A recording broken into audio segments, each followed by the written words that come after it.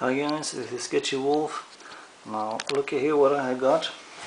I have got my hands on Razer Boomslang 2000 Collectors Edition.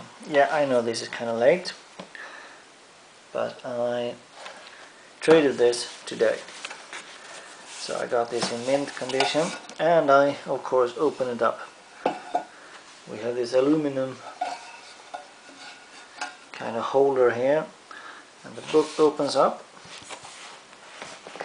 and you got the registration. You got a little plastic card here with a number of 10,000 exclusive edition.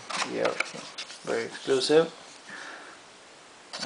Some kind of cloth, paper cloth, and instead of the original Razer Boomslang, yes, I am one of those guys that actually owned one of the original Boomslangs when it got out, but unfortunately I was too afraid to use it, so it got damaged during the days it was stored in one of these tin cans. But then it was the silver aluminum tin can, and this is a tricky part. I have to use my foot here. This is like the cookie jar, more or less.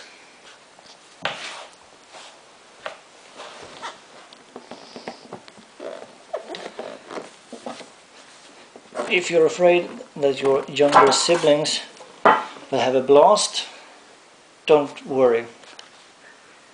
It's very difficult to open.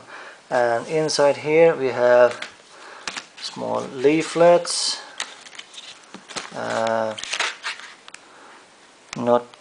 must be new feet for the new skates. That's nice. And some yada yada. This is a Razer Boomslang, yada yada. It's so cool, oh my god. And you got the drivers, and it's like, yeah, because nobody's going to download them. And then you got another rather difficult to open lid, like that, and therein lies the beauty itself. Rubber and aluminum, more rubber. I mean, this brings back memories, even though I sometimes miss the green plastic and everything. I mean, just the shape of this mouse brings back memories. There's only one real drawback now, because you see there is no little scroll. I even forgot what you call it. Rubber ball. It's shaped like a razor. And I mean the one you got in your face. One button, 3, 2, 3, 4 and 5. Dual buttons here, and it would be a dream. This I will keep. Bye bye.